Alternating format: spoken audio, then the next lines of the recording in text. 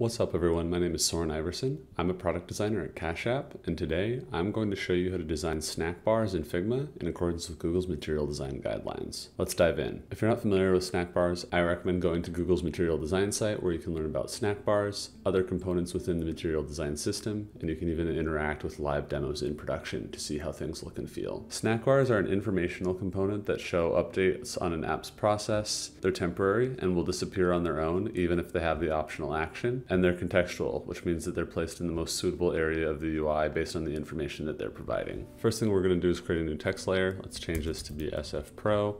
We'll have it be regular weight, and then we will set the size to be 14 pixels with 20 pixel line height and -1% letter spacing.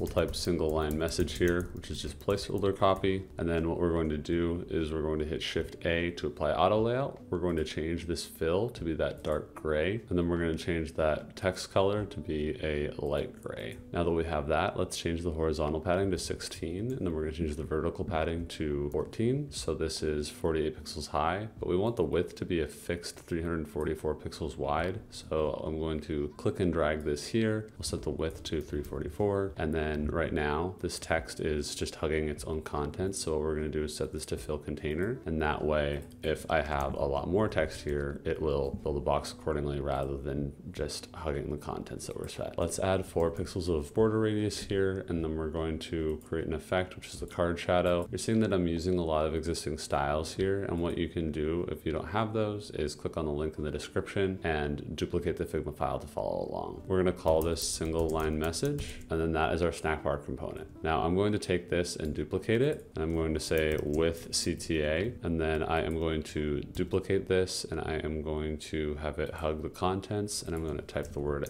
action, and I'm going to shift this to be semi-bold instead of regular, and then I'm going to have this be the primary color. This is a bit hard to see, so I need to slightly change this purple to be a bit lighter, like that. Now I'm going to take this action and apply auto layout. I'm going to change the vertical padding to 8 pixels and the horizontal padding to 8 pixels. But now this is looking a little tall, so I am going to change this to 6 pixels instead of 14. So we reserve that 48 pixel height, and then I will align this like so. And now you've got a single line message, and then you've got a single line message with the optional CTA. There are going to be some instances where you can't fit all of the copy on a single line. So in that case, there will be a 2-line message. Rather than having the text bump up against the end like this, we'll increase the vertical padding to 16 pixels, and then you'll see it looks like that. So let's have this say 2-line.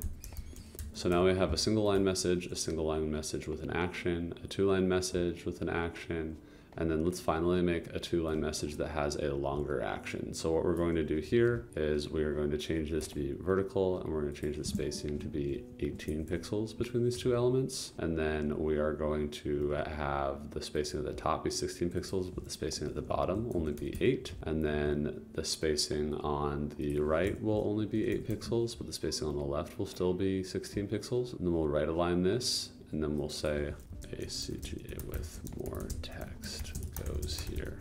So now we have a single line message with a CTA, a 2-line message, and a 2-line message with a stacked CTA. So now I'm going to take all 4 of these, select them, and I will create a component set. We will call this type. So we're going to create a few properties here. The first one we'll create is action, and then we'll also create a variant that says line. The default will be 1. And then let's take 2 of these. They are 1-line, but these 2 are 2-line, and all of these have action. So let's say true, and this one does not have an action. So let's say false. And then the last thing we'll do is add one more component, which says variant stacked. And by default, that will be false. But then for this, that will be true.